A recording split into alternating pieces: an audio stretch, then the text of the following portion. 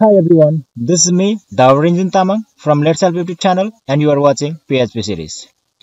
Today in this lesson, we are going to learn how to create a database and table in PHP. So please stay tuned till last without skipping the video. You may lose an important updates if you skip the video. Now let's start our lesson.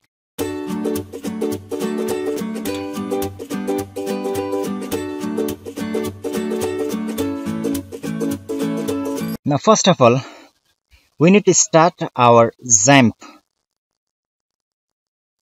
So let's open the XAMPP, and after opening them XAMPP, you need to run Apache and MySQL. So click on start. So it's running. Now either you can minimize it or either you can close it. I'll just minimize it, and after running the XAMPP, click on a browser. Especially I use a Chrome browser. In the Chrome browser, in the address bar, you need to type a localhost /php myadmin and just hit the enter button. You will be redirected to the admin panel. If you are using this for the first time, you will not notice any database like this. In the left side, you will only see a new MySQL performance scheme, information scheme, PHP myadmin, and test database in this page. So all this database like DB School, Result, SMS DB, WordPress is created by myself. So today in this lesson, I am going to teach you how to create a database like this. Before creating a database, let's see the some feature of this screen. First of all, let's learn about database. This database help us to create a new database. And next is SQL. It helps to run the query. We will learn about query in coming lesson.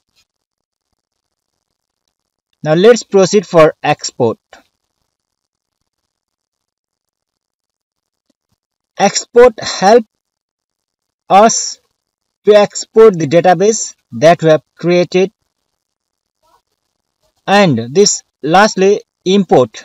This import menu help us to import the database that has been created in another computer.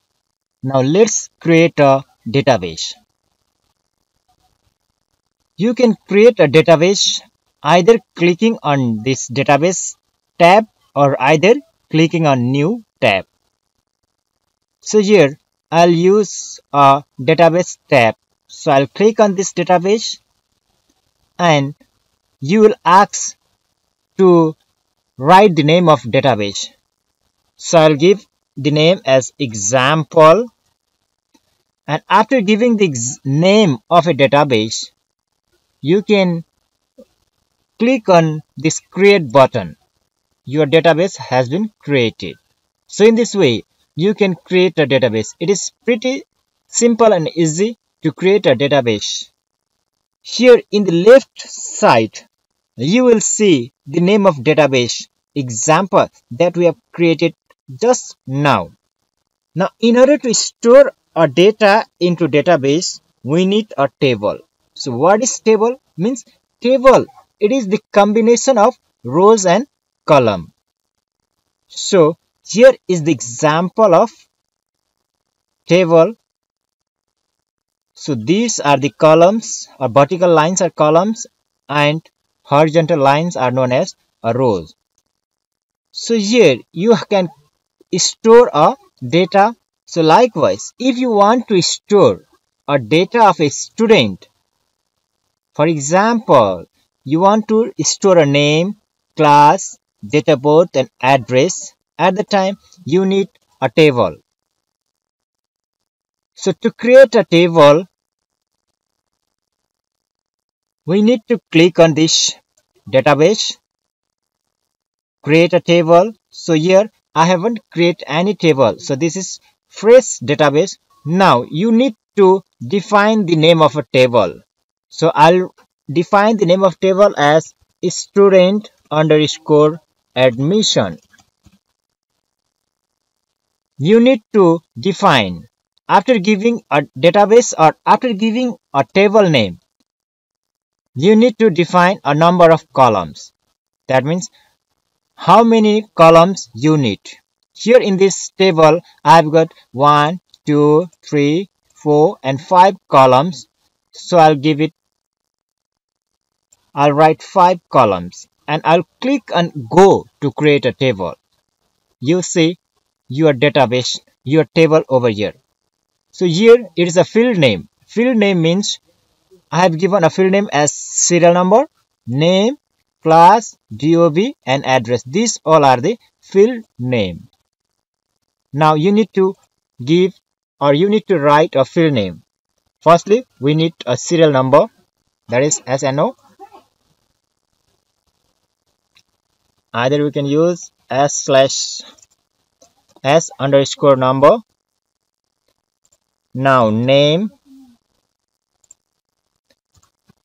class, DOV, and lastly address. Now type. What type of it? It's data type. That's integers, varchar, or text, or float, whatever else. Serial number, it is always integers. So let's do not change this. Keep it as integer. And name. Name, either you can give a text or either you can use a varchar. So I'll prefer to use a varchar over here. Class, it is integer type. DOB, it is date type. So I'll use date. And address, it is also a varchar. After choosing the data type, you need to define the length. So serial number, I think it will not exceed more than 10 digit. So I'll use a 10. Name, the characters of a name, it's not more than the 50th character. So I'll use a 50 number. Class, I'll use under 10. DOB, date of birth. You can use either 15 or 10 or I'll use a 15. Now address, it may exceed more than 100. So I'll write 200 over here. Now leave all this default collation attributes, all these things as default, and you can scroll this and select from here. You can select this as a primary. Click on OK. This serial number you need to choose as a primary key. And if you want to increase this serial number automatically as you enter the data, so you need to choose or put a tick mark on this, that is automatic. A/I means auto increment. So if you want the serial number auto increment, you have to put a tick mark over here.